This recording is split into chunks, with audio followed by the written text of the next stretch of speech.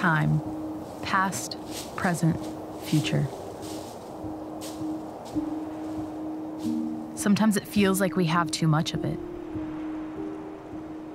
Until the acute moments in life when it hits us like a storm that we may never have enough. When we are sharing our table with friends or sipping morning coffee with a lover, or sitting with our grandparents as they remember every note of a melody they once loved while slowly forgetting our names.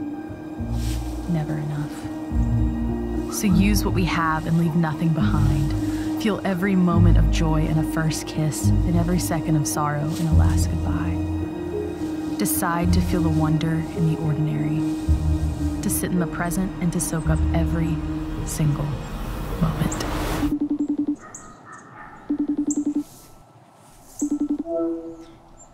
Hey, Mom.